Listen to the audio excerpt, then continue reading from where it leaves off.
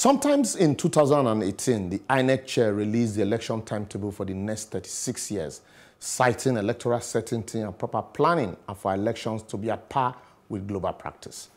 What became of the certainty of February 16th and March 2nd, 2019 presidential and parliamentary election, when the same INEC had, after a careful 3 years planning, cannot even abide by their own first timetable? Meanwhile, the hypocrisy of the Nigerian political class once again reared its ugly head, with the president's instruction to security agencies being perceived as shoot ballot box snatchers.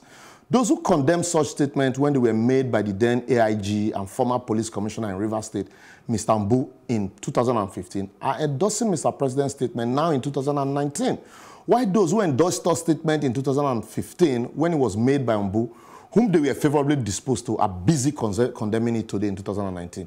If you condemn it then and you're endorsing it now, what has changed? And if you endorsed it then and condemning it now, what also has changed?